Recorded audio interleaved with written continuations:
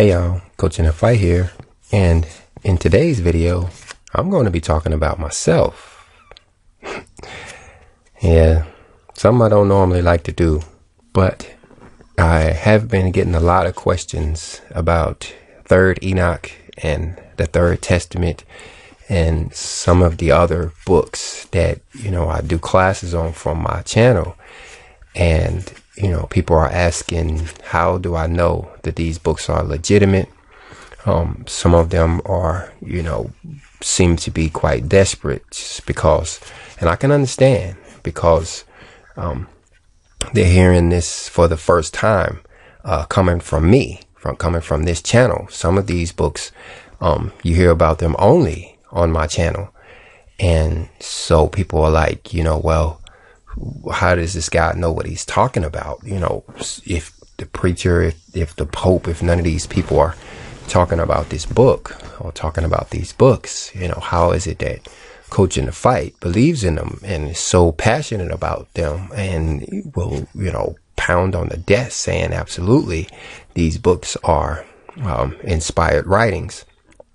Well, so I did a class similar to this for the Third Testament of the Bible. Back when I started teaching it, I had the same kind of questions. People were trying to find out how it was that this book was legitimate, even though it was written in 1866. But that one was pretty easy because all of the prophecies pointed to it, like Daniel and the 2300 days. Well, that's what happened after those 2300 days was we got the Third Testament of the Bible. But for this Third Enoch, written in 1973, is proven to be a little bit more difficult. So let me just tell you a little bit about myself, how it is that I'm able to come on this channel and talk about these books, knowing that they are inspired. So to do that, I'm just going to give you a little bit of my testimony. I'm not going to give you all of it, just the parts related to the Word of God, related to Scripture. I tried to do this back when my ministry first started. I actually had decided that I was going to write a book about my ministry and my journey. It was actually called Memoirs of an Angry Soul Winner or something like that. And I got through about 23 chapters before I really got angry, just thinking about all of the things that had happened. And it made me angry. Well, that was about 7 years ago. And I believe that I have matured since then. But yet I'm still going to try to leave out many of the details unrelated to Scripture, like some of the interactions with people over these years. Now I can see how they were benefiting me and helping me. But even, them, when they hear about these things, they don't quite see themselves as being a help, if you know what I mean. So I'm just going to try to talk only about the scriptural part of the journey. I will talk about some other things only when I think they're pertinent and really important. Like, for instance, the first time that I actually met, or shall I say I was introduced, or first contact with our Father, Creator, hallowed be His name. Talking about our Heavenly Father, of course. So let me just go ahead and get started. Well, going back, I have to just give you a little bit of background to let you know that as a child, I was not raised in a church family at all. My grandmother went to church on Easter and Christmas every so often, and she took me with her.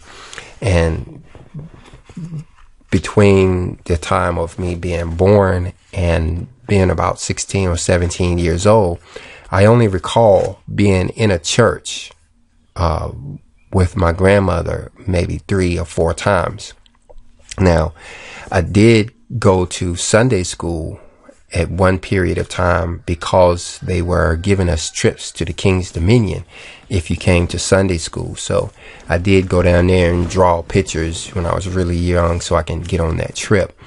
But it wasn't until I was about 16, I'm going to say 16 years old, that I actually first made contact with our Father Creator. And the way that went down, and before I get into this deeply, guys, let me tell you, this is not going to be a fully embarrassing story, but it is going to be quite embarrassing, because what you're going to learn if you listen close is that there's nothing special about me at all. I've made quite a few mistakes and errors and did things in my life. Some of them actually benefited me. So anyway, this first one is kind of embarrassing because what had happened was I found myself at about 14 or 15 years old living by myself in an abandoned house. And one of the neighbors, the neighbors, I lived in a community with a bunch of people that were related. And I went to school with some of them. And, it was many, many houses, and most of the houses there, the people, like I said, they were related aunts and uncles and grandmas and such. And so they kind of knew my situation. I was really only going to school because of food. That was the only way I was able to get food, was to go to school and to eat lunch during that time. And the neighbors, they figured that out. And one day, as I was, there coming home from school, the neighbors stopped and chatted with me, and they told me of their grandmother who lived not right next door, but I could see her house from the house that I was staying in, and how she lived by herself. And they, understanding my situation, thought it might be a good idea for me to come and stay with this elderly lady, kind of to be there if she were to fall down. I would be there to help her up, if she needed help. I was basically going to be her helper. And this was, perfect for the situation that I was in, because obviously she was eating dinner every day. And, I might have had to wash a dish or something. And so it was benefiting both her and I. So it was a great idea. The only problem was that I stole from the lady. I actually stole a pair of shoes that she had there in her house. And me being such a goofball, actually wore those shoes to school with those other students. Like I said, her grandchildren rode the same school bus with me. And so I walked around with these shoes on in school that was actually too small. Turns out they were actually tennis shoes. I didn't know that there was a such thing called tennis shoes. I thought all tennis shoes were tennis shoes, but these were made for tennis, so they was kind of funny looking, and they were too small. But they were bright white, and I was walking around in school. And afterwards, she asked me if I had messed with those shoes, and so I lied and told her no, that I did not take those shoes. Well, you know how that conversation ended. I had to go back to where I came from because I had lied and stolen from this lady who was actually taking care of, well, she wasn't taking care of me. We were kind of supposed to be taking care of each other, but I turned what would have otherwise been a good situation for me. I messed it up. So I went back to my old abandoned house, drinking water out of the creek, burning clothes for heat, no electricity, such and such. And a short time later, I was approached again by this same family. But this time, they were in the car and they were on their way to church. And they asked me, they said, would you like to go to church with us? They were having something special down at their church, and they were inviting me to go. And me, having been to church on, those few times that I had been, maybe thought that there were going to be some food or something down there, and decided to go. And so I jumped in the car with them, and I went down and sat in the back row of the church, and I was listening to this preacher. This was a church in the hills of West Virginia, so it was a lot of people in the church. Unlike down here in Alabama, where there's usually less than 10 people in a church, that one was pretty packed. And the preacher, I'm not sure if it was the pastor, that was the first time being in that church, and I've never been back since. But the gentleman that was speaking on the widow's mite, the widow and her mite. That's the story where the woman put all that she had in the collection plate, and he was very convincing in his story. He actually convinced me. I had 35 cents in my pocket, and what I would do was I would collect money, beg money, wherever I got change from, and I would make my way to the convenience store, and I would buy the most calorie dense thing I could get, those little Debbie cakes or whatever, and I would get one of those little pies, and that would be my dinner. So I had 35 cents in my pocket that was going to be for my dinner that night. But after listening to this preacher speak on the widow's mite, I actually walked up there with my 35 cents and put it in the collection plate. And, they made a big deal about it. They, ooh, look, he's made a contribution. He's made a donation. They didn't know all that was going on, but they did show appreciation, the fact that I came up there and put that 35 cents in the collection plate. Well, the next day, no doubt, it was impressed on my heart to ride the school bus to my uncle's house. Now, I lived in one end of the county, and my uncle lived on the opposite end of the county. And so, and I know where this plan came from now, but I had hatched a plan that I was going to go to my uncle's house. He was a Levi. He's passed now, but he's a Levi, my daddy's older brother. And I went to his house, and he happened to be there. He was a truck driver, and he happened to be there at the time. Praise the Father in heaven. I didn't know that I could have missed him for weeks at a time. But when I got there and I told him about my situation, and I asked him, could I stay with him? And he informed me that it wasn't really his house. It was his girlfriend's house that he was living in, and that I would have to ask her. So I waited, till she came around, and later that day, and told her of my situation, what all was going on, and told her that I needed, that I was asking to come stay with them for a little while or whatever.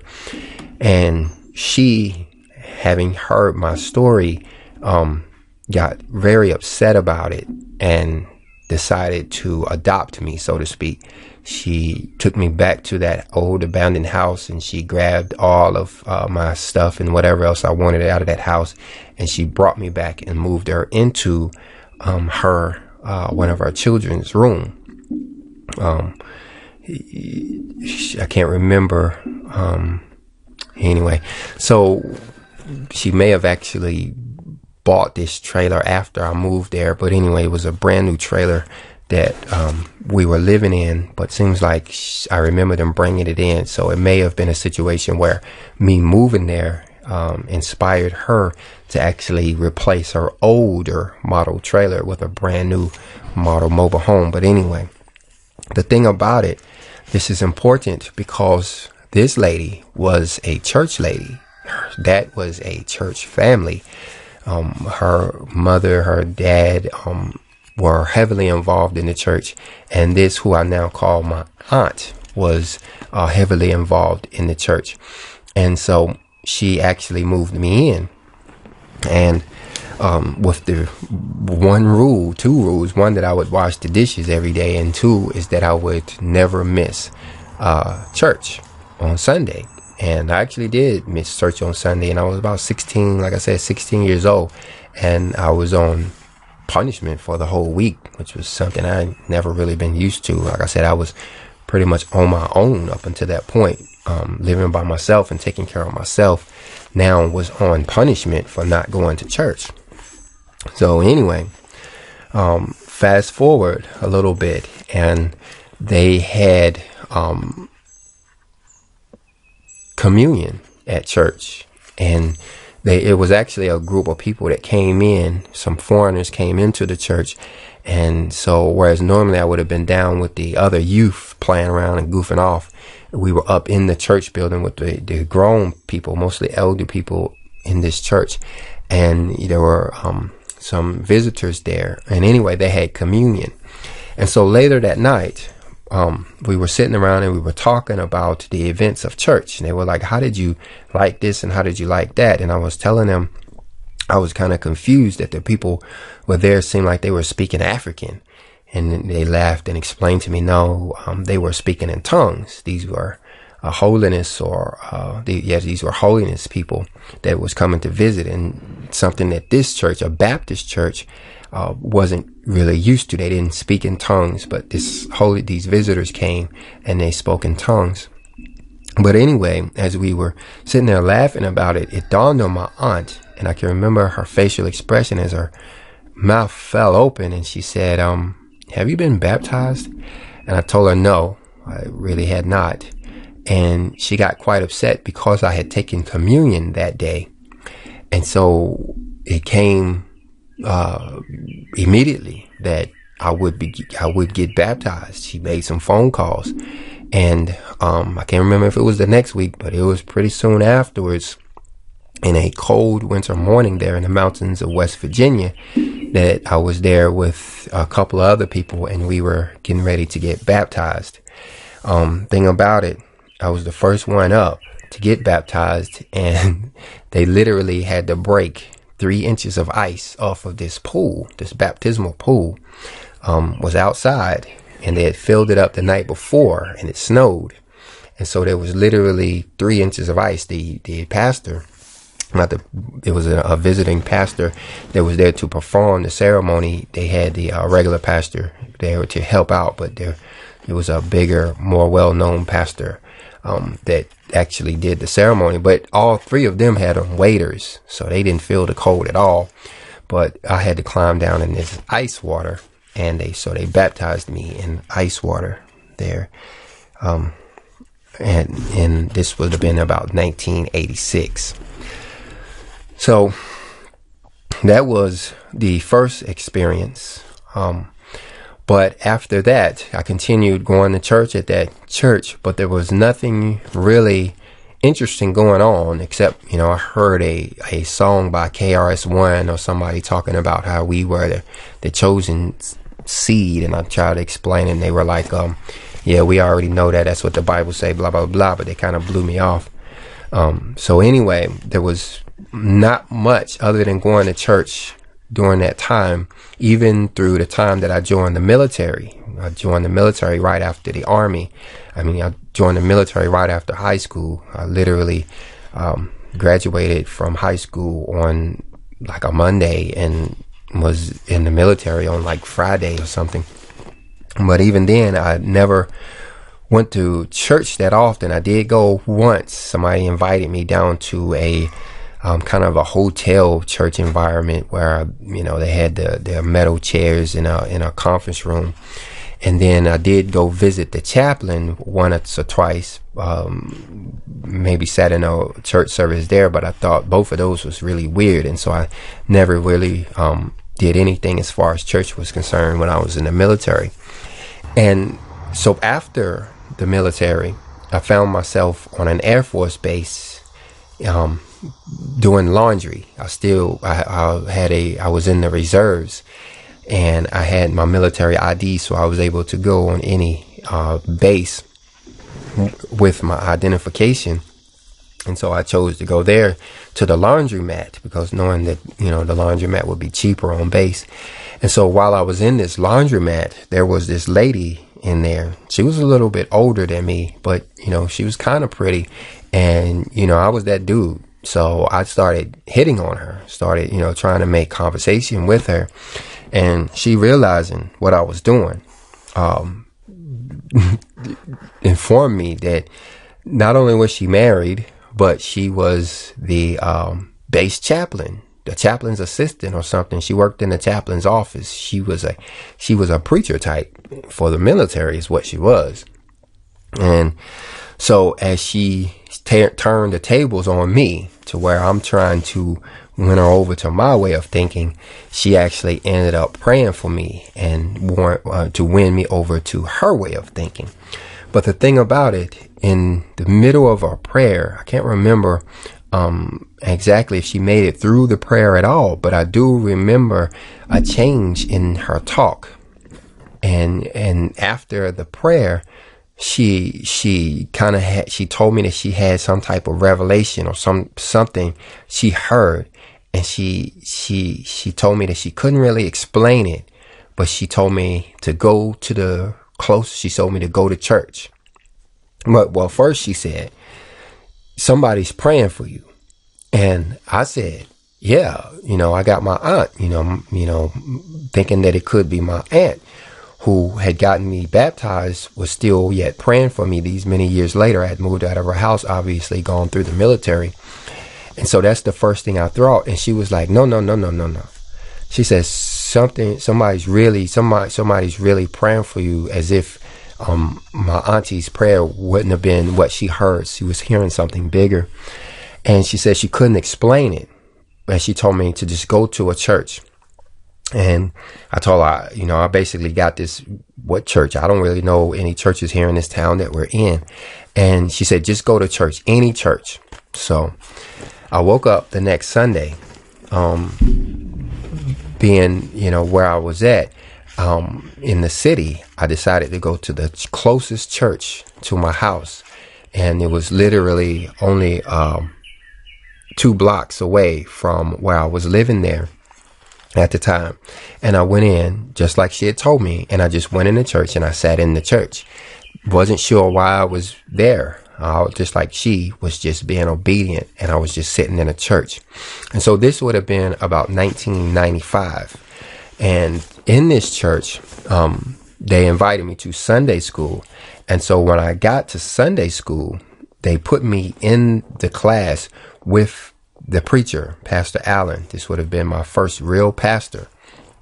He had 3 of us in his class. It was like there was a bunch of Bible study classes going on, but the head guy in the church, took it up on himself to get the brand newbies in his class. The people who knew nothing about nothing were sitting there in his particular class. And like I said, there were 3 of us.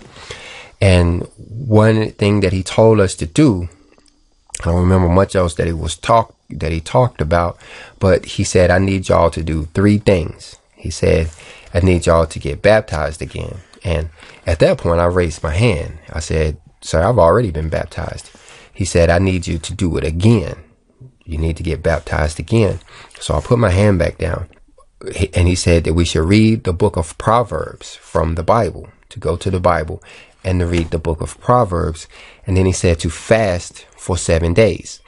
So me still yet being obedient and kind of at the will of these people. And you'll notice if I give a lot of details, you'll notice that I've always kind of been willing to listen to these preacher types, even at my own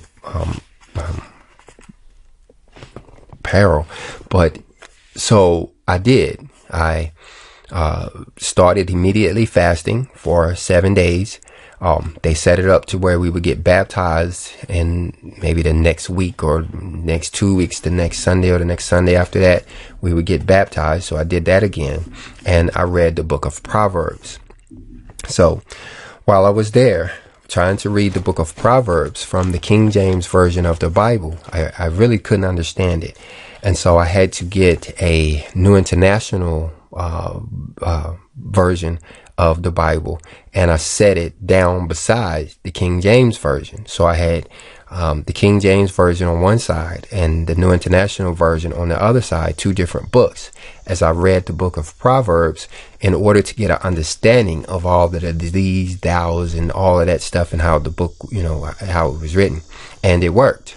I was able to actually understand, so many chapters in, I didn't need the King James. I didn't need the New International Version anymore. I could actually understand the King James Version just fine. And so I put away the New International Version as I completed the book of Proverbs. Now, the baptism so far has been one key element in this, but another key part is, for some reason, and I believe I know the reason now, but for some reason back then, as I was reading the book of Proverbs, right there on the bed, I stopped and I said a silent prayer asking for help from my forefathers. Now, like I said, I don't know if I gathered this from the reading. It seemed like I gathered it from the reading, but I said a prayer asking for my forefathers to come in and to help me. And it was a quiet prayer.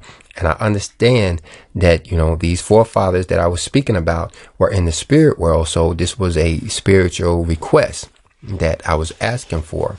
And immediately after that, I had this visionette kind of thing. I was wide awake, and all I saw was shadows, who some would call shadow man right now, because all it was a shadow figure. I just saw a blacked out figure, shadow figure of this individual that was going around and helping people.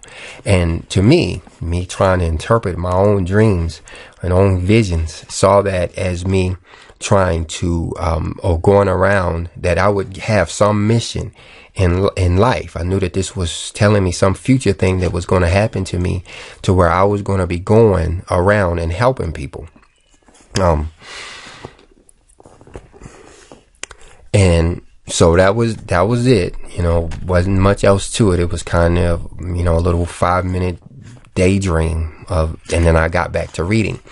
But the thing about it, after I read the book of Proverbs all the way to the end, I found it interesting. Now, up until that point, I had only read one book, in my entire life. I wasn't a reader at all. And that book was the book of Malcolm X.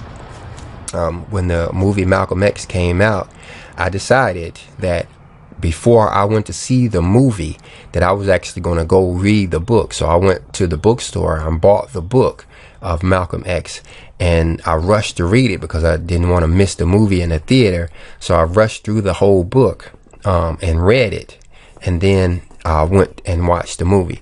So here it was. The second book that I read was Proverbs. But the third book that I read was actually the book of Matthew, because after I finished reading Proverbs, I jumped right over to the book of Matthew. Like I said, I was really interested. I found it fascinating what I was reading there in Proverbs, and I wanted to continue. So I went to the book of Matthew and I started reading there in Matthew, and I read all the way from Matthew all the way to the end of the Bible, all the way through to the end of the book of Revelation. Now, I'm reading it like a novel. Many people say that they read the Bible, but I read it like you would read a novel, from Matthew verse 1 and 1, every word, all the way through to the end of the book, not jumping around or skipping or anything. And after that, I kind of moved back down here where I'm at now in this community. Like I said, I have to leave out a lot of the details on how all of these, transactions take place. I'm skipping over a lot of stuff, like, for instance, how I was involved in this group. Like I said, my vision, there was some confusion back in that vision. I thought that I was going to be helping people with their business, because I was actually selling insurance at the time in this company with this individual. I don't know if I should mention his name. Mentioning, I could take it out later, but Charles Scott. I was in what they call the Charles Scott organization, who was dead set on creating what he called 100 black millionaires. He wanted to, he had become a millionaire himself selling insurance, and he thought that he had it down to a science, to where he could actually help anybody sell insurance and become a millionaire. And his methods of doing so was through all of these positive mental attitude books. So I had been reading all of these positive mental attitude books, like How to Win Friends and Influence People, You to the Second Power, Think and Grow Rich, The Power of Thinking Big, just a bunch of books. It was a series of books that we had to read. But one of the books was The Greatest Salesman in the World.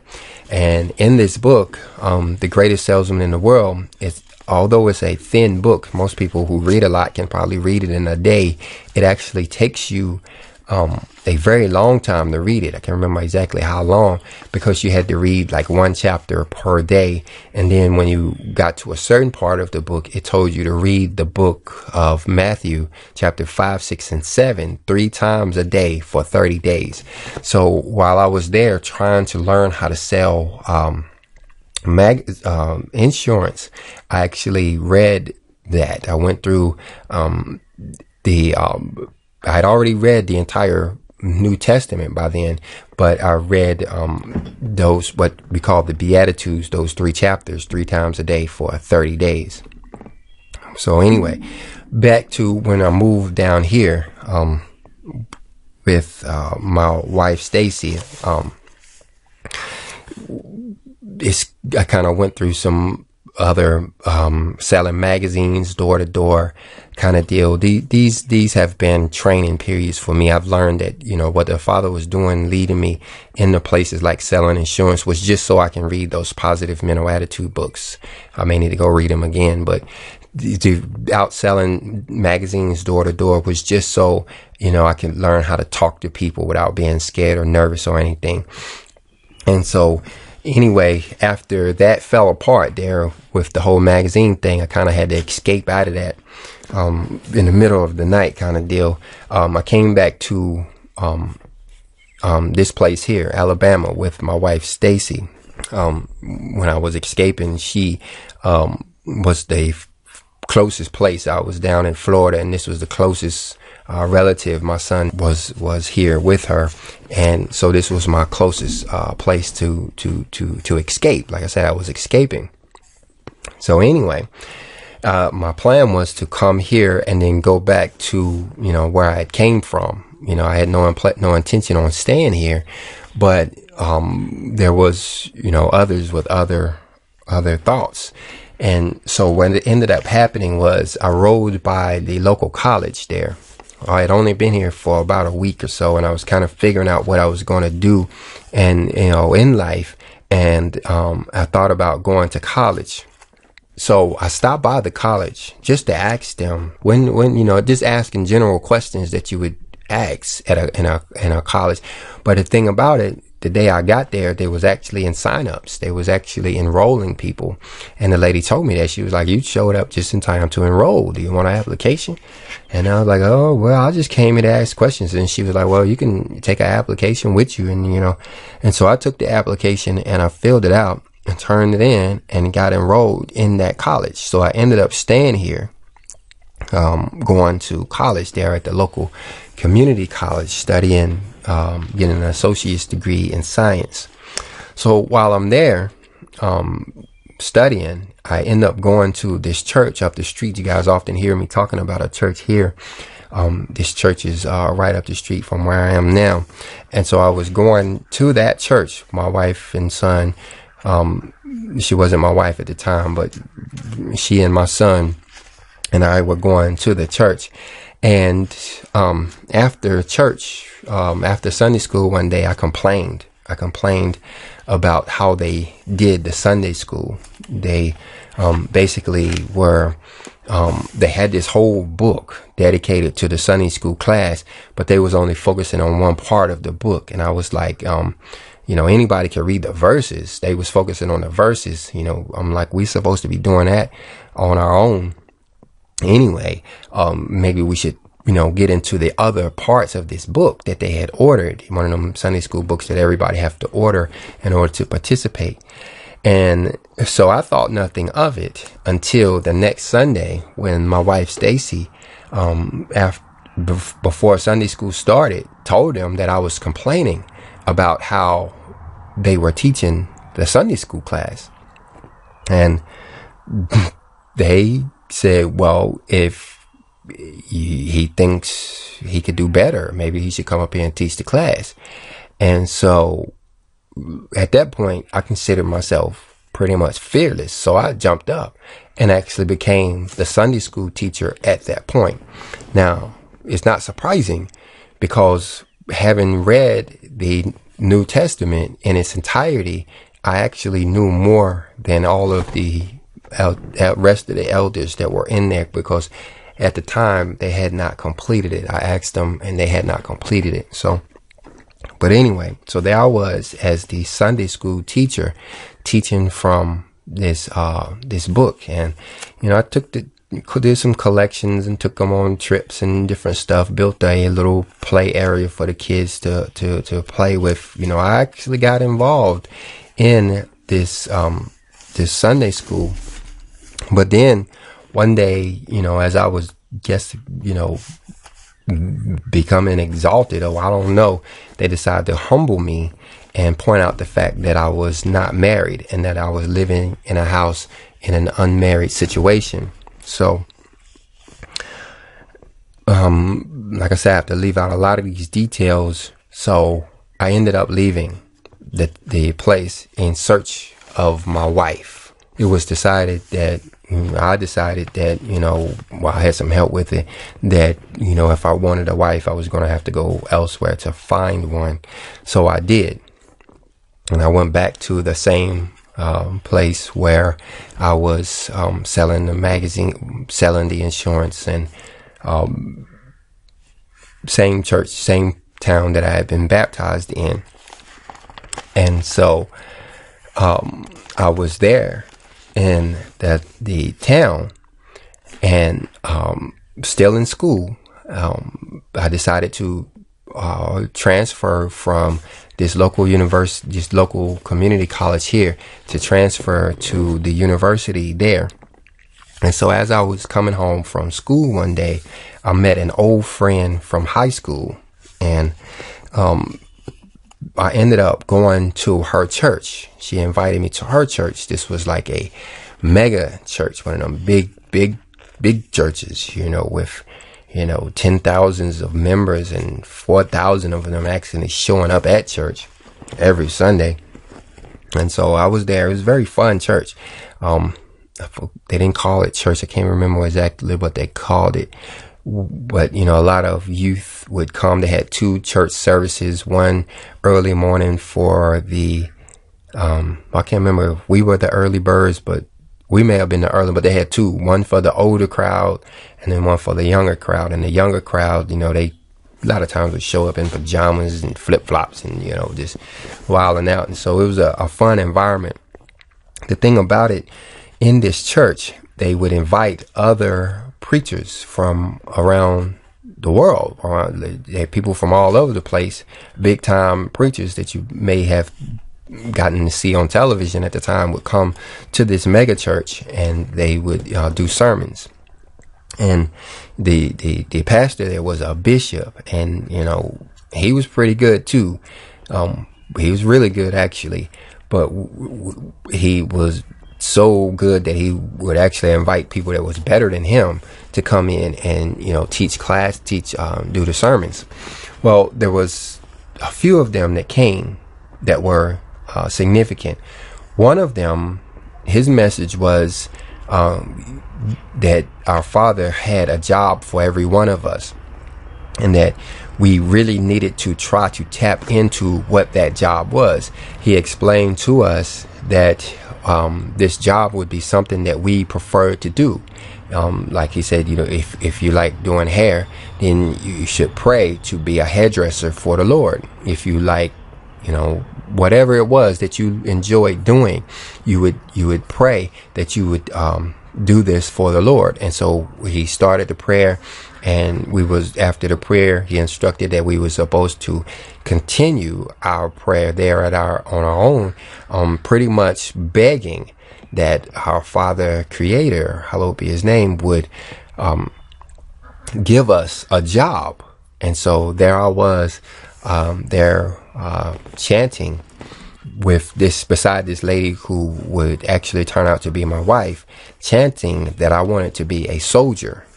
She asked me, after it was over, she's like, what were you saying?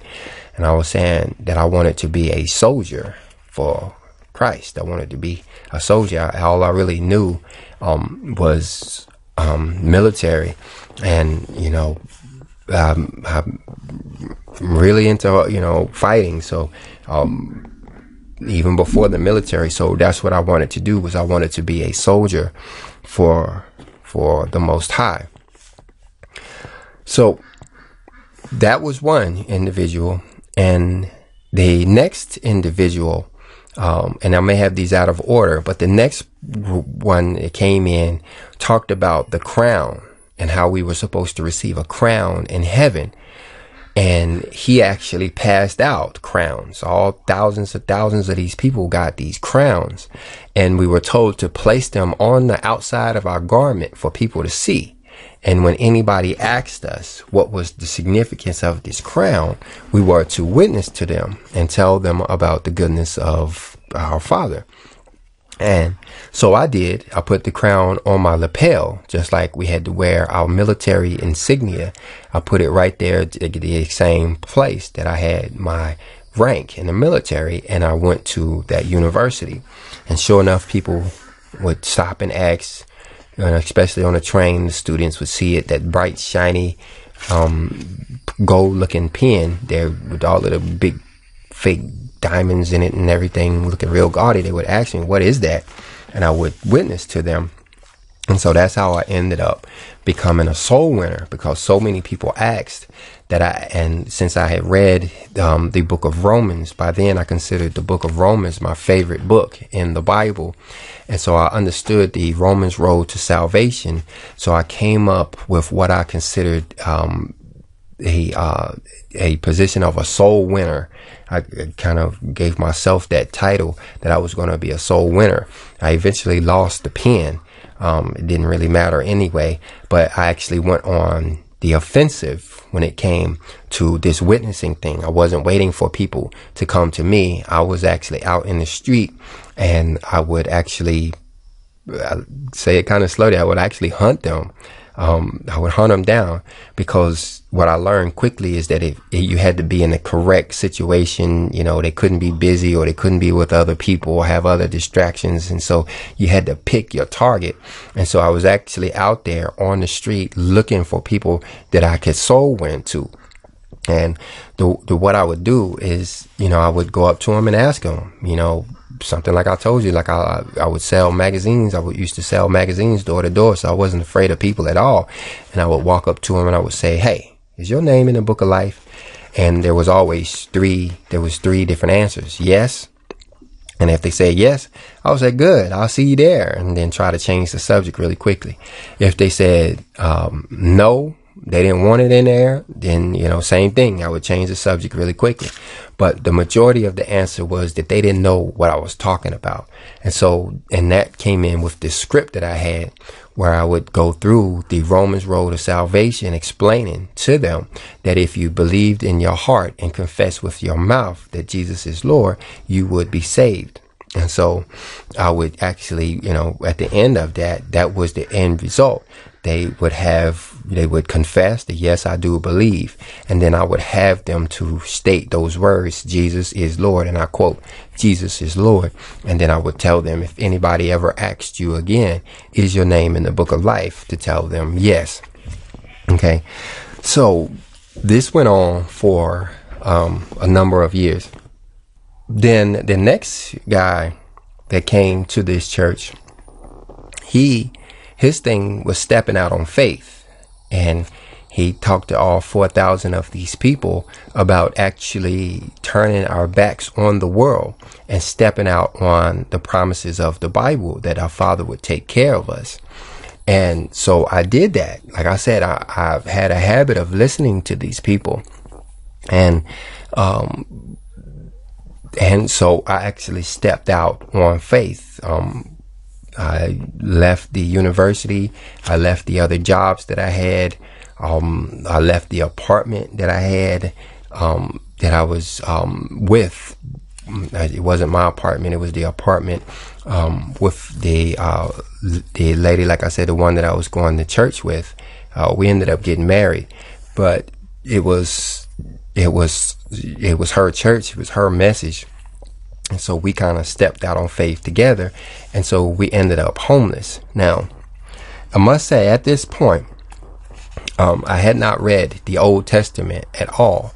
And primarily reason why I hadn't read the Old Testament was because this lady, who I said we ended up getting married, she thought she was an expert in the Old Testament. And so she and I considered ourselves a team. I was the expert in the New Testament because I read the whole thing, and she was the expert in the Old Testament because she had been through schooling and such.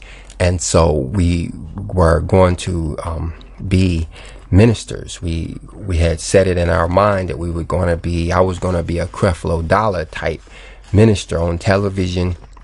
Like I said, they had already promoted me to church positions so quickly, simply because I had read the New Testament and I was knowledgeable on what it says. It seemed to them, anybody that listened, that, you know, it was only a matter of time before I would be one of these big time ministers. Little did they know. Well, anyway, I found myself listening to the Bible on audio. It's like when that lady told me back then to go to church, it was like the Bible became my thing. I became Bible guy right then on that day. And it was pretty much, I'm going to say it wasn't all I was doing at the time, but it was a large part of my life. And so I found myself at one period of time listening to, I think it was Kenneth Copeland and Joyce Myers on the television, as, you know, I was getting acquainted with the New Testament and all of the Paulinian doctrines. And so I would listen to these people literally religiously. And when, you know, it was primarily those two, I remember. And then when their program would go off, I would listen to the Bible on these audio tapes that I had. But the problem with the audio tapes is that they were in this monotone speak. It was very, you know, plain talk, and it wasn't any drama to it or anything like that. And so I actually decided that I could do it better. And so I went and I purchased me my own cassette tapes, those little white cassette tapes. I bought me a case of those and a little recorder. And I actually started recording me right there in the book of Genesis 1:1, started recording myself on these audio tapes. I would read and read and read, flip the tape over, read and read and read, put another tape in there, read and read and read, until I got to the book of Exodus when I ran out of tapes.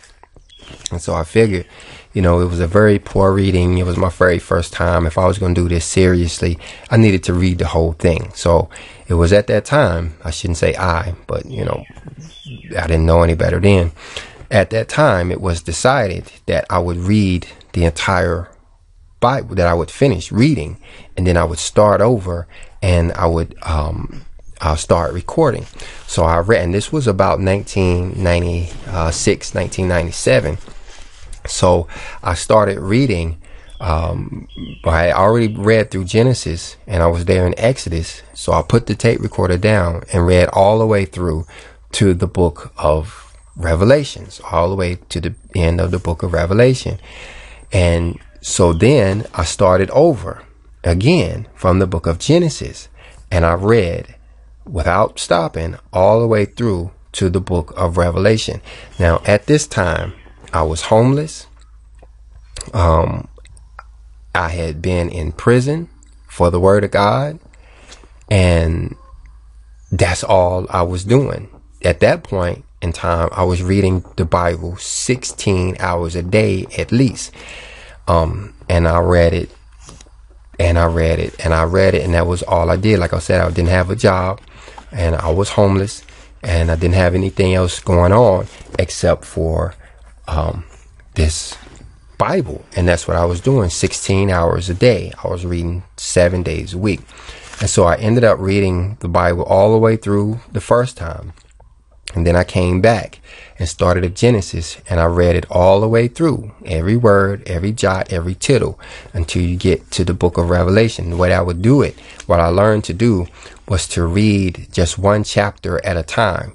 If anybody came and tried to interrupt me, I wouldn't stop. I would keep reading. Even my mama, I would read to the end of the chapter. And then I would apologize, for being so rude, and then ask them, how it was that I could help them.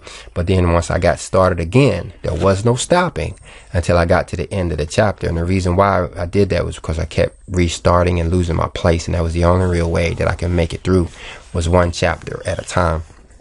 So I made it all the way through. The second time, this is a short period. This is not a long period of time we're talking about. We're talking, maybe in a year or two, that here I was about to start reading the Bible the third time, starting in Genesis chapter 1 and verse 1. But this time I decided that I was going to read it aloud.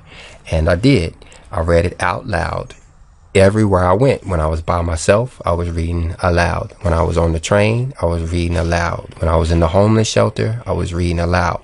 And just because one of them is just funny. One time I was reading on the train, and when I got on the train, there was not that many people, so I got to sit where I wanted to, up at the front of the train. But then by the time we got to our destination, the train was completely packed, where, people were really smashed up against each other. But there I was reading. And like I said, I would read a chapter at a time. So at one point, these people got on the train during my break period. And so I was sitting there breaking. And then all of a sudden, I started reading again out loud in the front of this train. And so then there was this lady, this little lady, started getting upset. You cannot read that here. You can't read that. You can't read that. Stop reading. And like I said, I would not stop for anybody. So I continued reading. And she pushed her way through, having to push through standing room people on this train, as she pushed her way up behind me and actually grabbed hold of my Bible while I was reading. And so I screamed out, "Police, police, police." And she jumped back like she had got caught stealing something. And everybody broke out laughing. And I continued reading on this train. And she went back where she came from. And, that was that. But then the next time that, someone took an interest in my reading, because I had actually tried to get people to listen to me read. I had actually went down to the library and scheduled a time that I would read, and only 2 people showed up. And I read. We just sat there and read the Bible. And then they actually got up at the microphone and read too. So we was reading. But then one night in the homeless shelter, as I was sitting on my cot reading, an individual came up and told me, first he was listening to me read, and then he said that he wanted to help read. And I explained to him how I was reading. Nobody ever, said anything about reading before, but he said that he wanted to read. So I explained that what I was doing was reading one chapter at a time. And so I explained to him to read the whole chapter, the chapter that I was on, to read the whole chapter. And then, we could talk about it before we go to the next chapter. So he started reading, and he read about 2 verses, and then he started expounding on those verses. And I cut him off. I was like, no, I can't do it like that. We read the whole chapter. And, when we get to the end of the chapter, then, and I explained it to him, this is how we do. And he's like, okay. And he started back again. And then again, he only read 1 or 2 verses before he stopped and started preaching on these verses. And I cut him off again. And that's when he got angry with me. And he, in front of everybody, the whole room, he started calling me out on how I didn't know what I was talking about, how I thought I knew the Bible, always reading the Bible, but I didn't know anything about the Bible. And to prove it, he said that I didn't know anything about the lost books of the Bible. I didn't know anything about Enoch. I didn't know anything about the Dead Sea Scrolls, and I didn't know anything about the Apocrypha. Now, me, at that time, argued with him saying that those books don't exist. They don't exist. And that was his proof. He was like, see, I told you. And that was all he had to say on the matter. I had proven that I was unfamiliar with the scripture at that point, and he went back and sat down. Now, me still there, waiting for some type of argument. He knew what he was talking about, and I didn't. But it was pressed on my heart the very next day to go to try to inquire if these books actually existed or not. So I went to the library and I asked the lady, where were these books? And she told me they were up in the psych department. So I went up there and found the book, and I put the lost books of the Bible and the forgotten books of Eden right there in front of me, and opened up to verse 1, chapter 1. I don't really read introductions and all of that stuff. I found them to be too distracting. So I went to the book of Mary, verse 1 in chapter 1, and I read all the way through the book of Mary. And so by this point, you have to understand that I had discernment. I knew what the Bible was about. Even though I had not finished the third time through, you have to remember that I started off in Proverbs and Matthew. So whereas I got cut off somewhere in the Old Testament, the third time around, since I had started with the New Testament the first time, before the first time around, it's actually 3 complete times of reading the whole thing within the course of a year or two. So when I read the book of Mary, I knew then what I was reading was inspired, and it was the Word of God. So I checked the book out of the library, and I went and I read it. I read the whole book, the lost books of the Bible and the forgotten books of Eden. It took me 8 days to read it, but I read the entire book. And yes, after I finished reading it, I started over and I read the whole thing again. And then I don't think I read it a third time, because I went back to that library and found other books. And so I found the Apocrypha, and I read all of the Apocrypha. I found the Apocrypha New Testament, and I read all of the Apocrypha New Testament. And then I found the Dead Sea Scrolls, and I read all of the Dead Sea Scrolls. Like I said, at this time, I was reading 16 hours a day. It's all I was doing was reading the Bible. So now, like I said, during this time, I went through homelessness and I went through being in prison. The thing about when I first went to prison for the Word of God, what I did there was the first, when I was in process in the first part, being in a Supermax part, I was kind of, by myself. I did have a little Bible study there. In this Bible study, one guy was a murderer. He was there for murder. I knew so because he was actually repentant. He admitted that he had done it. Another guy was a tree jumper. And I didn't know what that was, but that's the person who waits on you in the park and jumps out of this tree on you. And the other guy was a rapist. And they were the 3 members in my Bible study. And I ended up baptizing 2 of them. But also during that time, I read the book of Revelation all day long. It only takes you an hour and a half to read the book of Revelation, but I just kept reading it. I would read it, and when I got to the end, I would start over. And then when I got to the end, I would start over, and I read it probably, I don't know how many times a day, 5-6 times a day for about 30 days that I read the entire book of Revelation. And then after I got out of that spot, I ended up going on and just reading, I had my books with me. And I was able to just read, and I read and read and read in there while I was in prison. So when I got out of prison, I ended up back down here in this place that I live now. I guess it was another escape, as I escaped that city life that had me kind of messed up there. I really didn't have a home to go to. And I was in the prison system, on a probation system. And so I asked them, could I relocate? And so I went through the whole process of relocating down to this country environment where I live now. And so I re-enrolled in the school that I had been in before.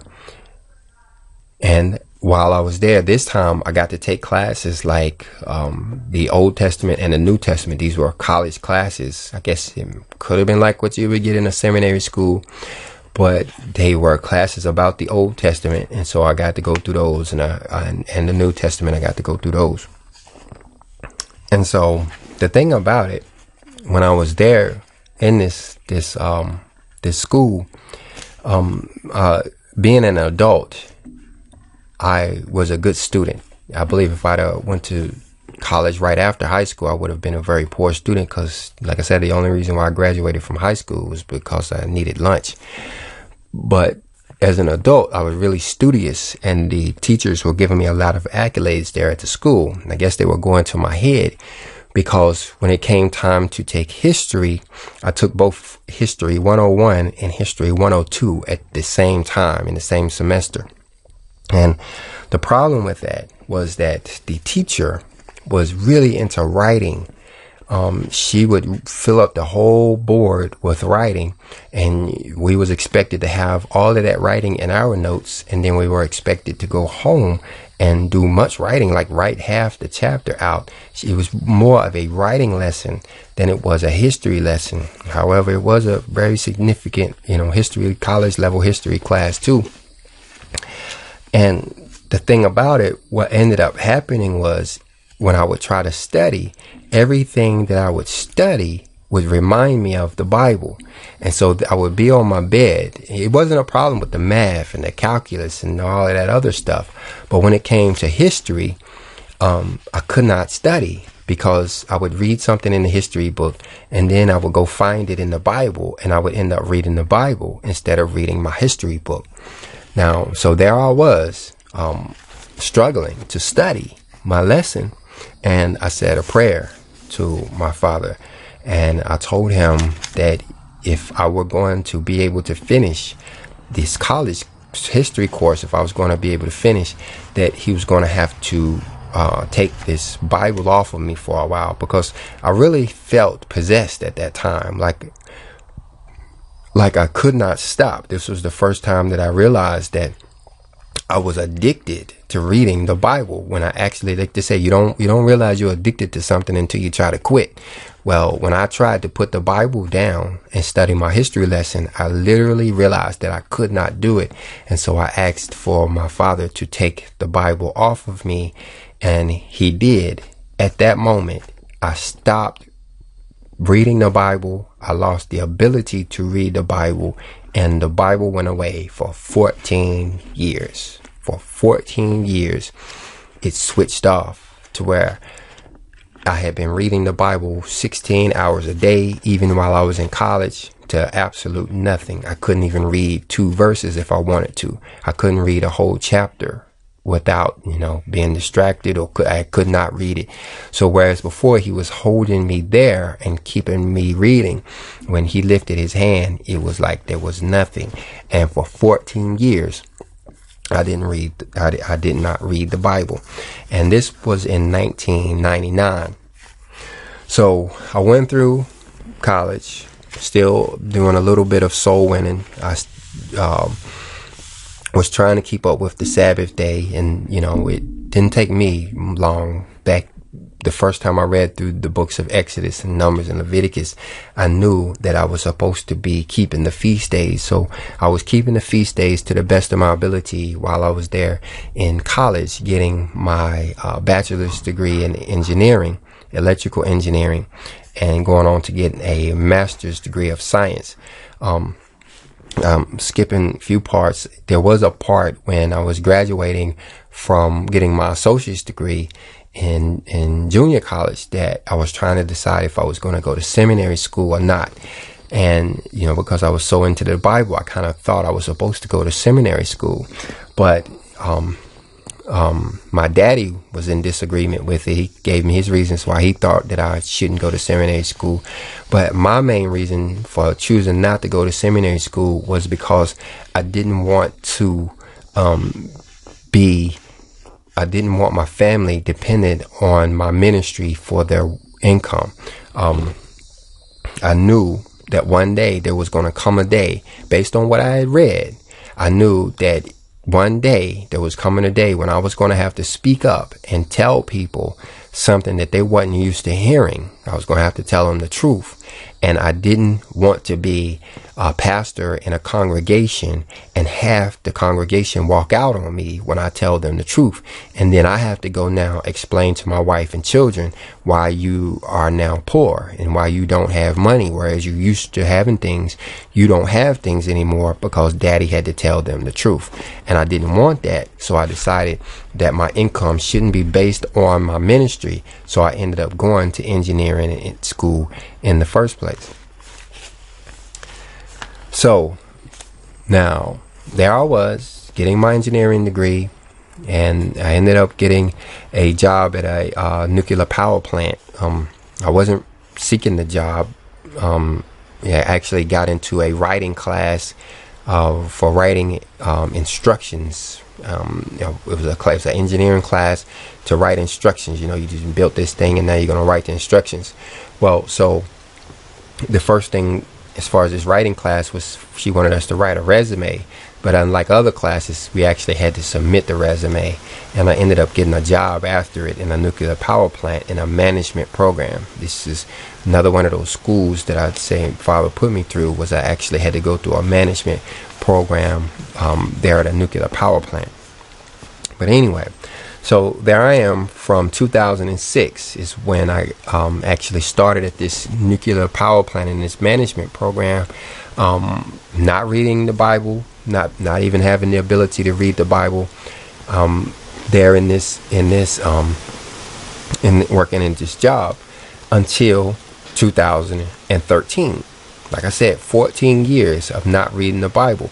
And so by then I had lost track of the Sabbath day. Wasn't even thinking about a Sabbath day. Sabbath day wasn't even on my mind no more. I was still keeping up with the feast days that I knew about, but maybe because they was only kind of once a year thing. And so, but what ended up happening was in December of 2012, when they had the whole Mayans calendar thing where the Mayans were supposedly saying that the world was going to end. I was hearing it so much where they was putting it on the television. Even the news was talking about how the world was about to end. And so I remember some studies that I did back when I was in college, where I went through and pulled out all of the dates from the Bible and put them in a spreadsheet. Kind of like you see me doing now, where I go in and pull out dates in the Bible and talk about them. Well, I got that when I was in college, and I pulled out every place in the Bible where it mentioned a date, month and date, month, year, whatever, and I created a spreadsheet of every single date in the Bible. And so I remembered that study, and so I went and I looked up what day was December the 12th, 2022, and I went back and found all of the scripture that talked about that particular date. Of course, you had to,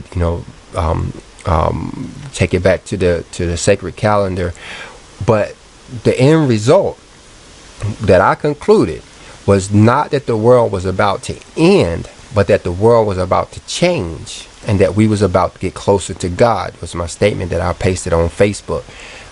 That the world wasn't about to end, that it was about to change. This was, based on the date alone, that it was about to change, and that as a result of this change was that we was about to get closer to God.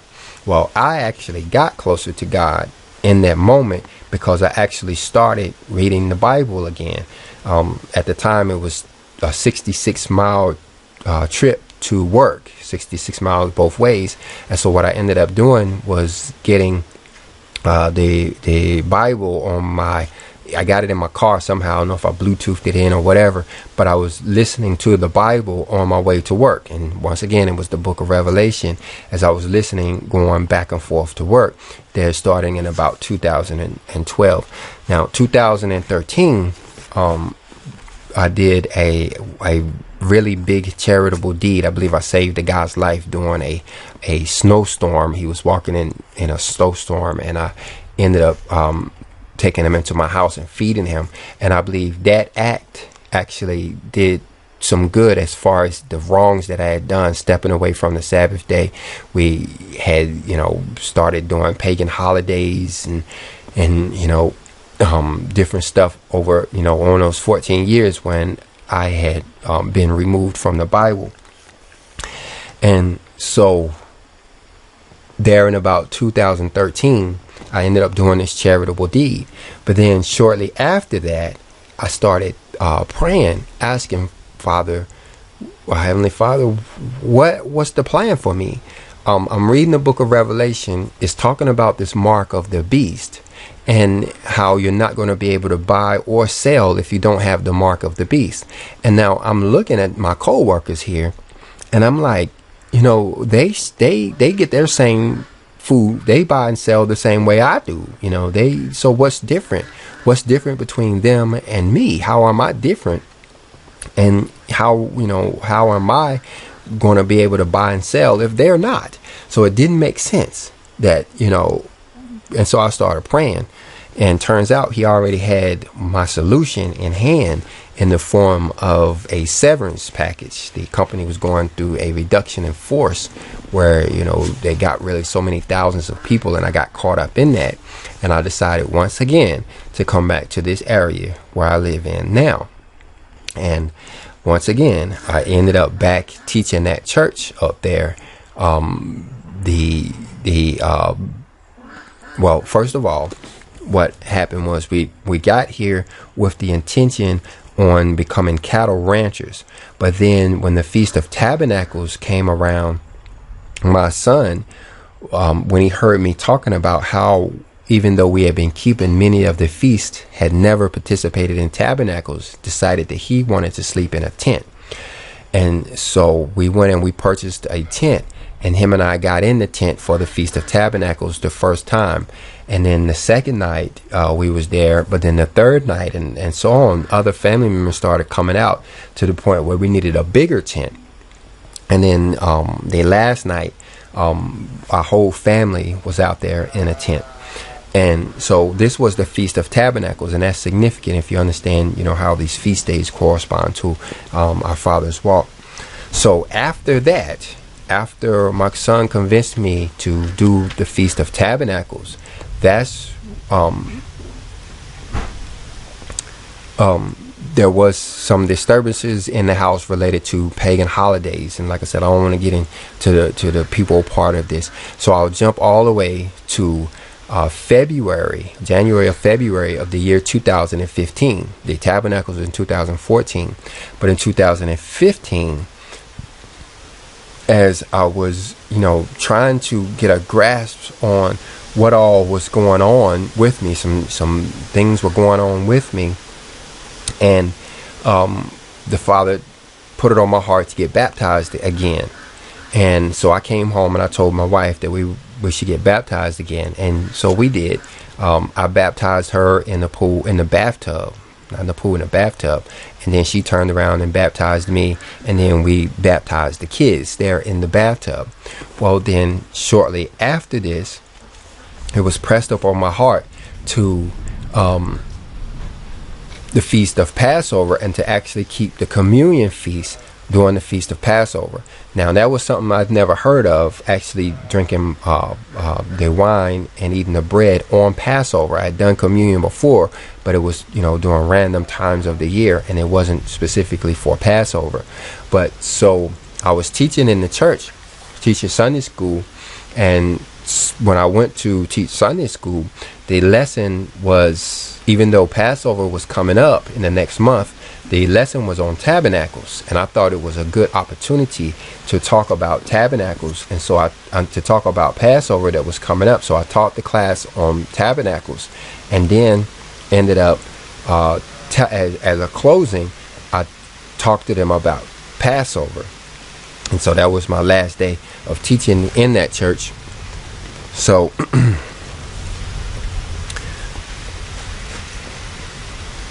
So I ended up keeping Passover. Me and my wife and kids ended up doing Passover by ourselves in our own home. So after that, I was made aware of the Book of the Covenant. Now, let me tell you how this happened. I had started my ministry again on Facebook. I was doing ministry work on Facebook through Facebook posts, just posting up little Bible verses and chapters and this, that, and the other, little, short talks and stuff. And I was trying to break into, I guess I was, being trained for what I'm doing now, but I tried to break into blog talk radio. I was going to get on the radio and do ministry work from the radio, on the internet radio system. So I got in there, and I got me a little account and did some little trial things. But in the process of getting into it, I decided to listen to some other channels, even get involved with some other channels, some other stations. And there was one station out of California that was talking about natural law. And in that class, they would basically, it would always end up talking about Christianity and bashing the Christians. And at the time, I would call in, because when they do this, I would call in, and so I almost became like a personality on their show, because I would call in every day, and we would sit there and I would bring up verses about what they were talking about.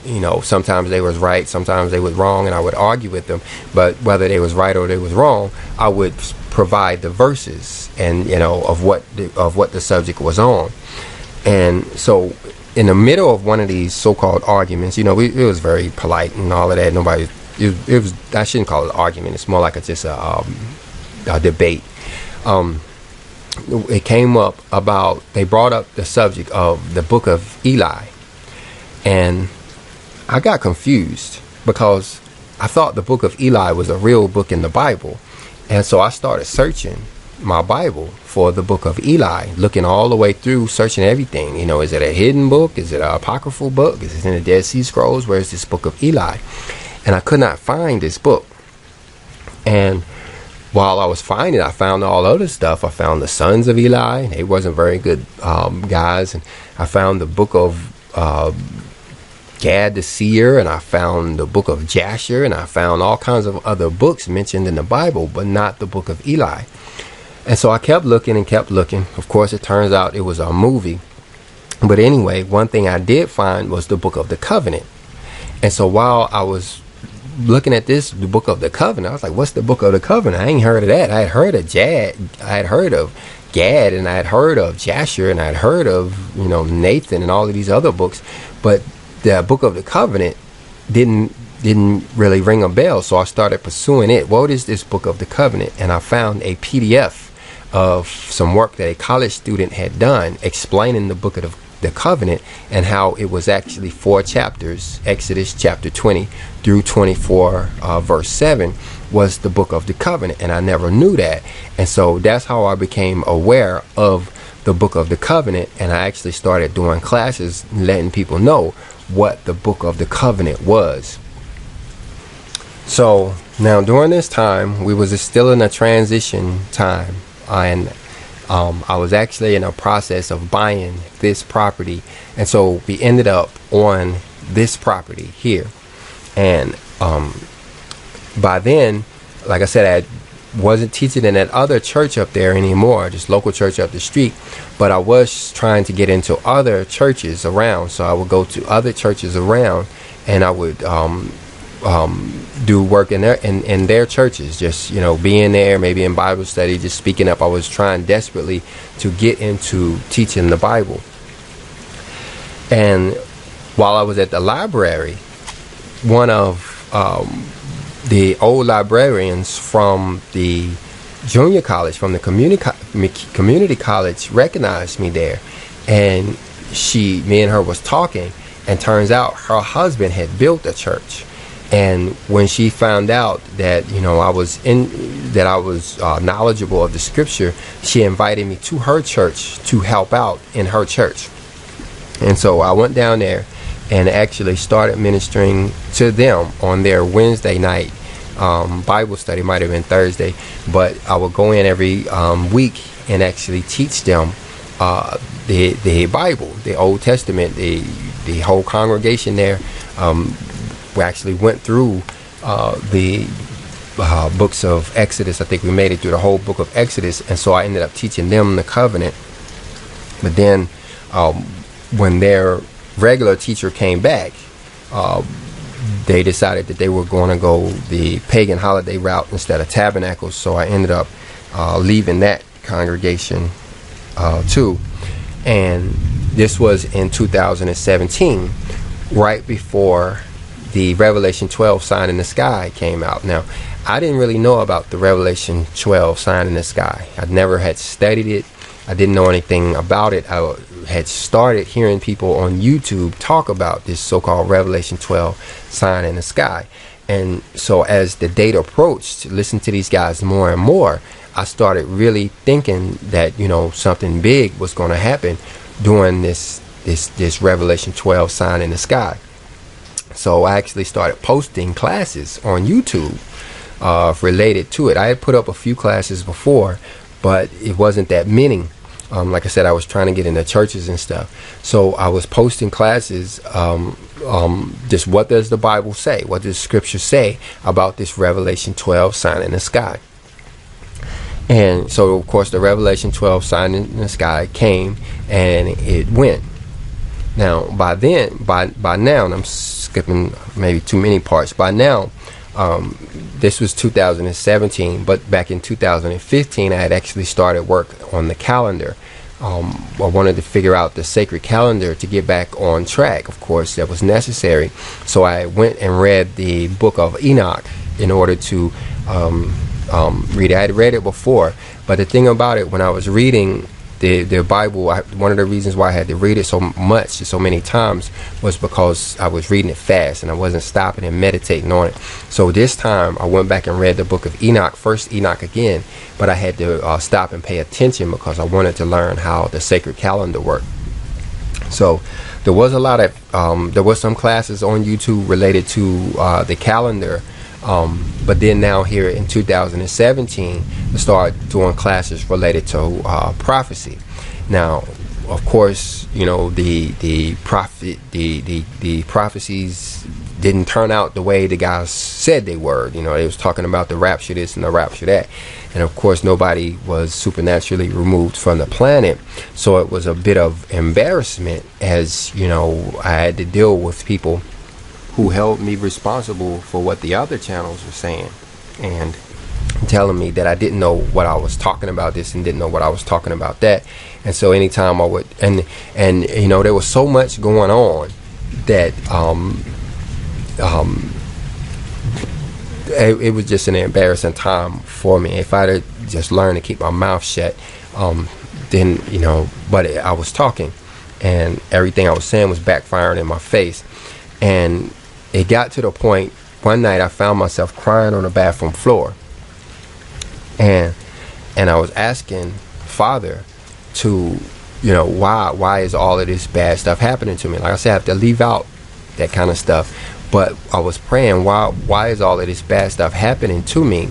And I ended up, you know, just saying thank you. For some reason, I broke out in just thank you, thank you, thank you, thank you, thank you, with tears in my eyes. Just thank you, thank you, thank you for the pain. Thank you for all of this is going on. You know, weird that, you know. But anyway, so the next morning I woke up with a certain portion of the Bible on my heart. I'm not going to tell you what that portion of what it was about. So I went to the internet, went to YouTube, and I put in that term, that search term. And I typed it in, I pushed enter, and a whole new world opened up for me as I started hearing video about these certain people written about in the Bible. And so I listened to this, these people talk and describe this group. If you do this, you probably one of these people and all of this kind of stuff. And I sat there and listened to these for about a week or two, thinking, you know, these people, I can relate to what they're talking about. But anyway, I'm saying too much. One of the things, as I was studying, I noticed that they were talking these verses that I felt like I had heard before, but I couldn't remember what book it was. So once again, I started going through my library. I've been collecting paper, so I'm going through my books, and of course that didn't go, so I go digitally and I get on the internet and I'm trying to find the books that contain these verses. So what I ended up doing was pausing the video and I typed out, they had the words up on the screen of these verses, and so I typed out the words word for word into Google in quotes, and then that's how I found the Third Testament of the Bible. So this was around March of the year 2018 that I was now seeing this book called the Third Testament of the Bible. So what I did was I went back after seeing that there was a such thing called the Third Testament of the Bible. I went back to YouTube and found an audiobook on it. And knowing how to download YouTube videos, I downloaded all of the Third Testament of the Bible, all 66 chapters, converted them over to MP3 and put them on my MP3 player. And I walked around listening to these just as I was doing work and such, getting ready for the Feast of Unleavened Bread that was coming up. And I decided that, or it was decided that I was actually going to listen to the entire book over the Feast of Tabernacles, because I was working and you hear bits and pieces, but I was being convinced that what I was hearing was the Word of God. So I went in during the Feast of Unleavened Bread, when you're supposed to read the Bible for a week. That's all I did was listen to the Third Testament of the Bible over and over in my sleep, at night, during the day. I just had these headphones on, walking around in my own world, listening to this book, being convinced that this was the Word of God. I absolutely knew that this was the Word of God speaking to me. This was the Third Testament of the Bible. So then I got on YouTube to see if anybody had done so, and decided to put up the very first class ever put up on the Third Testament. I like being the first to do stuff. That's why I read the book of Elijah, the Apocalypse of Elijah, because there was nobody else who had done it, who had read the Apocalypse of Elijah. So I went in and posted my reading of the Apocalypse of Elijah. But somebody had already done an audiobook of the Third Testament. So what I decided to do was to actually start doing classes on the Third Testament. And so I started doing classes on the Third Testament in 2018. And I did a few classes on the Third Testament. I was actually going chapter by chapter. I think I made it up to chapter 9 before I made a mistake. Basically said something that I shouldn't have said, and the classes kind of stopped there. But anyway, I didn't say it to somebody. I said it in prayer. I said something to the Father in prayer. Basically, I got to the part where it was talking about Joseph and the old time stories, and I'm like, oh, why is this part in here? We already know this part. And it kind of, yeah, it was bad. I ended up having to do some charitable deeds even to be able to hear it again. So, but anyway, what ended up happening was I understood the part where it said we had to learn how to live the Third Testament, not just speak on it. So I decided to put the Third Testament down, and I actually started reading with the intent of not teaching but learning. And I started living it out, trying to live what it was. And I said, okay, the next time I come and teach, I'm going to be on the other side of this thing. I'm going to be Third Testament qualified, so to speak, not just teaching some book just because it's some book, but I'm actually going to learn how to live within this thing. So I came back teaching in 2019 after I had some dreams. I had dreams that let me know that my ministry was going to be needed. And so I actually got back into it and started teaching from the Third Testament in 2019. So that's my experience with the Bible, and why I feel like I know when I hear scripture. Like people say, man is incapable of writing scripture, and even if he could write it, he would not, because it casts him in a bad light. So I do know when I'm reading scripture and when I'm not. So let's fast forward to 2022, when one of you guys came to visit. He just wanted to come visit. We went through the whole thing. You gotta pray about it first, and he ended up coming. He actually made it. And right before he left, it was he didn't get all that he thought he was gonna get done here, and I didn't get all. He didn't get all that I thought he was gonna get done here, either. But I believe his purpose of being here was right before he left, he asked me about the Keys of Enoch. Now, I actually had the Keys of Enoch on the shelf. I had bought them back in 2015 when I heard about the Keys of Enoch. When I first heard that there was a such thing called Third Enoch, I went and I ordered it. I must have ordered it from the Academy of Science directly, because I didn't pay a lot of money for it. It seemed like I remember paying $50 for it, and that's what they charge for it, while everybody else charges hundreds of dollars for some reason.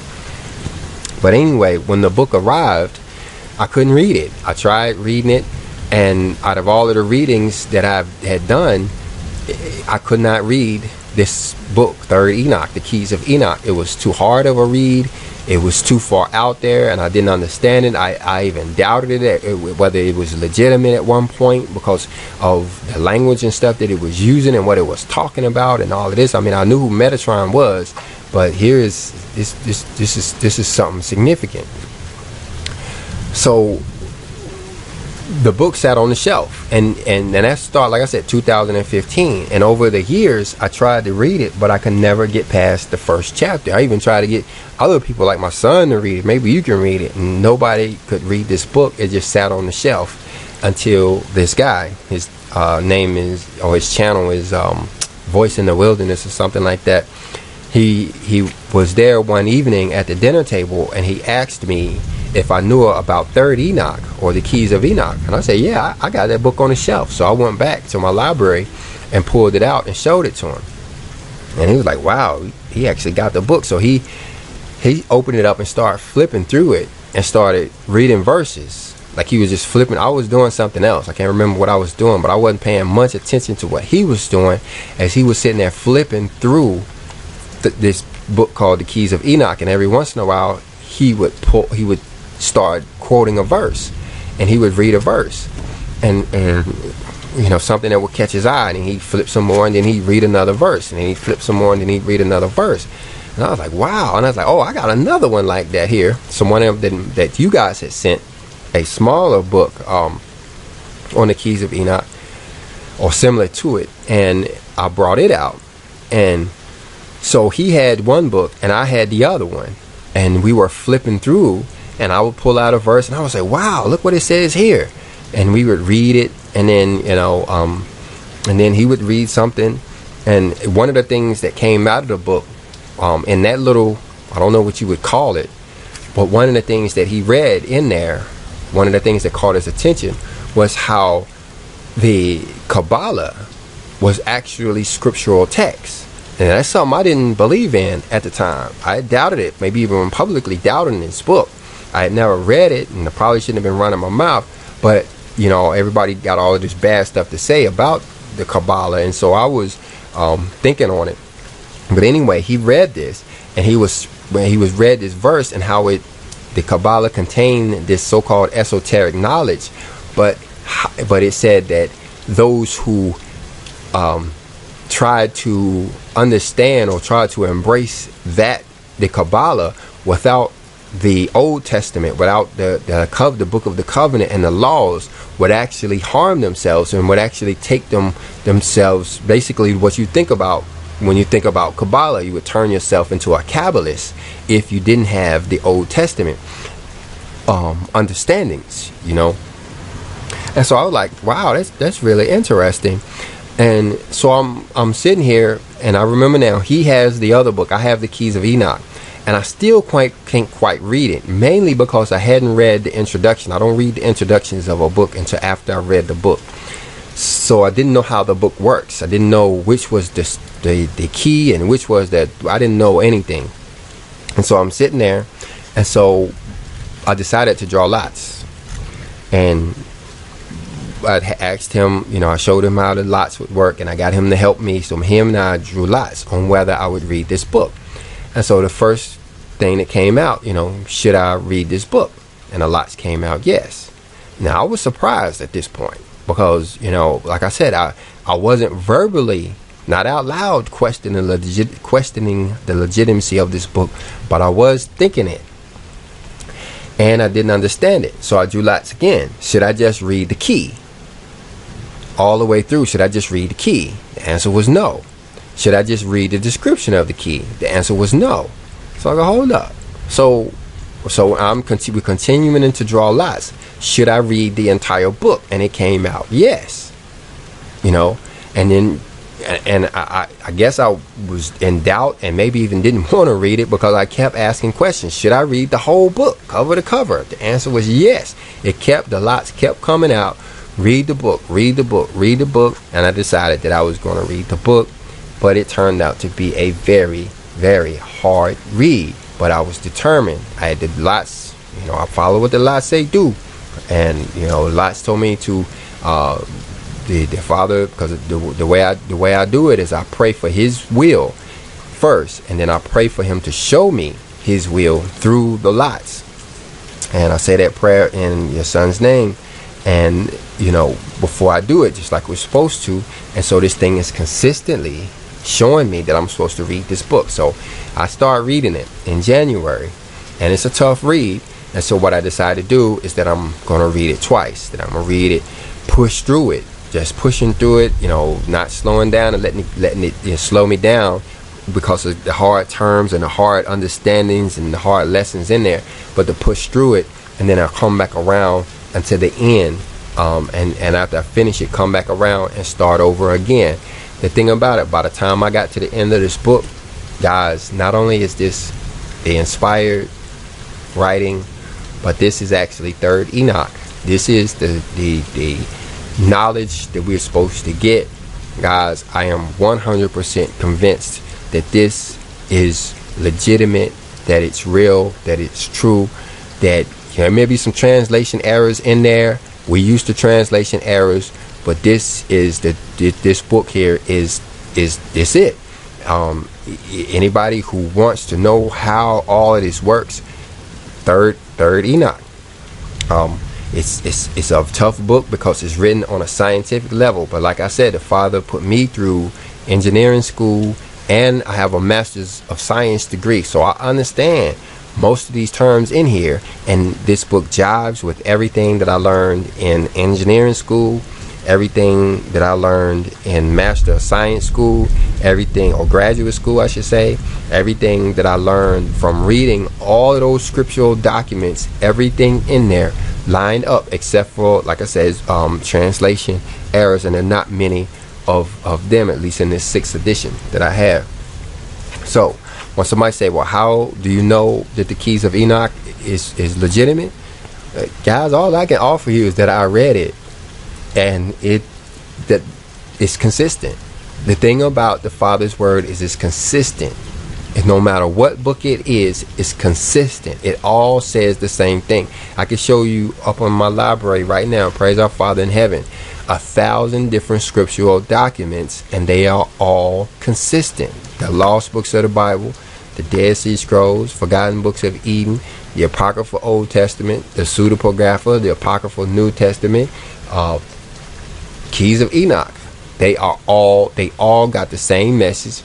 They all say the same thing. They may not cover the same subjects, but when they touch on the subject, they are all consistent, and they all are real. Like I said, man can't write this on his own. He has to be inspired to do so. The thing about this Third Enoch, it tells us how and where this information is coming from.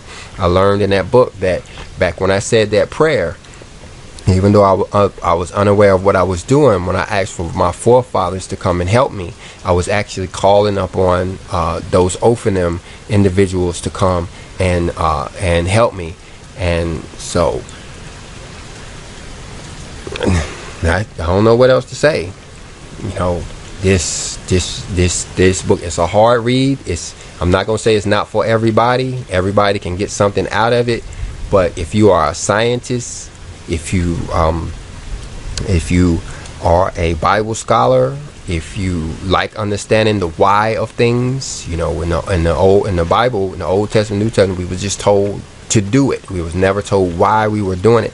But in this book, we're told why we're doing it, how all of this works, and it explains it on a scientific, mathematical level. This book is it, guys. This is part of the Enoch series. This is Third Enoch.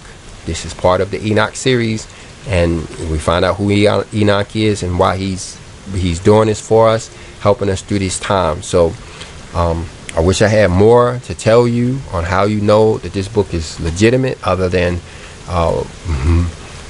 take my word for it, guys. But you know, take my word for it. I'm the scripture guy. You know, I've been Bible boy for a long time. I take this very seriously, and you know, this book jives. This book, if you've been around my channel, especially down in the comment section, you know I don't let nothing get past me. I don't go for no nonsense, no non-truths. I can't resist calling it out and speaking up on it, you know. And you know, I don't go for the okie doke. And there's no way you're gonna put a whole big book of okie doke in front of me and you know it slip past me. That just ain't gonna happen. Praise our Father in heaven, him allowing me to have discernment. That ain't gonna happen. And this book here, just like the Third Testament, is 100% truth. Great Book of Life, 100% truth. The book called The Shepherd of Hermas, 100% truth. These books are here for our salvation. They are trying to suppress them from us so that they can keep us ignorant. That's the main tool of the Illuminati and the New World Order, is to keep us ignorant of scriptural truths, so that when these things come upon the world, we'll think that our only hope is to go down there and let them feed us in their concentration camps. And so that they can only do that if we don't know what the prophecies are, how things are supposed to work out, why these things are coming up on this world. You want to know what this pole shift is about? It's covered in Third Enoch. You want to know why the sun is getting so hot? It was covered in Third Enoch. You want to know why people are getting so mean, why families are breaking up right now? It's covered in Third Enoch. You want to know where we came from? It's coming in Third Enoch. You want to know where we're going? It's covered in Third Enoch. You want to know how we're gonna get there? It's covered in Third Enoch. This is the book for the elite, guys. You know, the scriptures separating us to be forthcoming. You got those who are only going to love the Torah. That's all they're going to care about is the Torah. Just like you're going to got all the Old Testament, and just like you got people that's only going to like the New Testament, and they ain't gonna care nothing about the Old Testament. Well, then when the Third Testament comes out, those two groups right there, they're going to get left behind because they ain't ready to embrace the Third Testament. So there's a separation there, as those people who got nothing good to say about the Third Testament gets excluded from that knowledge. Well, the same way with this Third Enoch. If you have a problem with extra canonical books, you're going to have a problem with Third Enoch. It's just that if you believe in suppressing the scripture, them same people that believe in suppressing the scripture, they ain't gonna want nothing to do with Third Enoch whatsoever. So like I said, I wish I had more to show you other than proof. What's going to end up happening is, as this stuff materializes and comes to light, we'll start seeing it in past tense, and then you'll say, well, yeah, there's absolute proof, that this book is legitimate, because it, just like the Bible, tells the future. That's how you know a book is inspired and written by our Heavenly Father, inspired by our Heavenly Father, because they tell the future, and you can see those futuristic events take place. You can see that in the Bible. You can see that in the Third Testament, and you're gonna see that in the Keys of Enoch too. I'll bet everything I own on it. I'll bet everything, including my life, on it, that this is inspired writing, and take it from me. That's all I can say. Take it from me. I don't know what else to say, so I'm just going to end it there. If you have anything you can add, I'll see you in the comment section.